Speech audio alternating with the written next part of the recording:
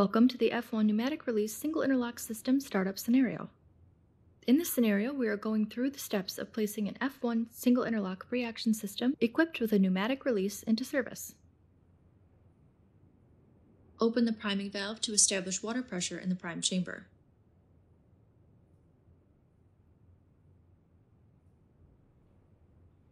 Notice that there are two air maintenance device assemblies here. We can start introducing air to the dry pilot line by opening the air bypass valve on the air maintenance device that leads to the dry pilot line. Once the release line air pressure is within 5 psi of your target air pressure, close the air bypass valve and open the ball valve below the air maintenance device to finish filling the release system.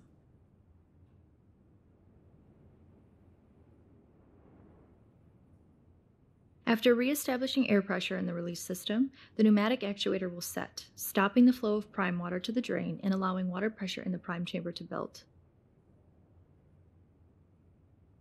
Locate the air maintenance device that connects to the sprinkler piping and open the air bypass valve.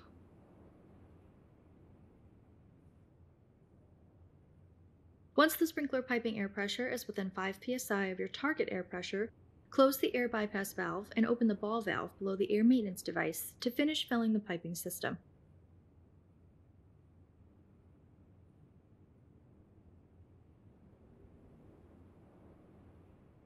Next, partially open the flow test valve.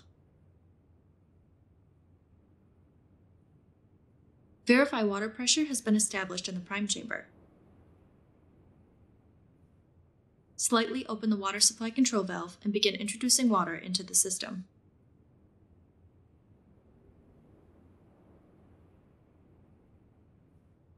Open the auxiliary drain and verify that there is no water flow. Now, close the auxiliary drain.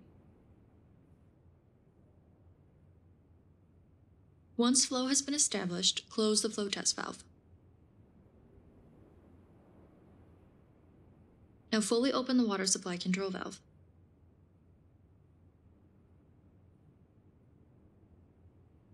Verify that all trim valves are in their normal operating position.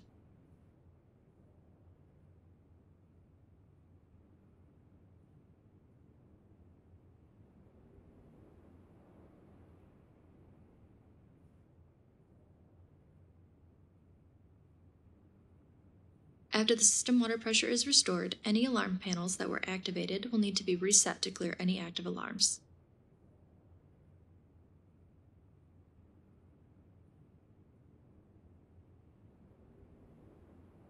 Excellent. The system has been placed into service.